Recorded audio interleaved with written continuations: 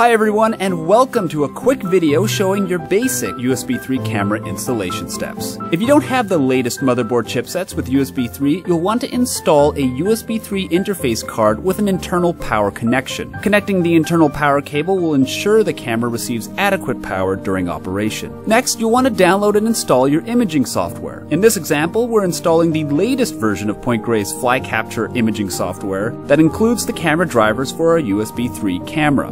Once the software installation is complete and before launching the software, attach your camera accessories such as your tripod mount and your camera lens.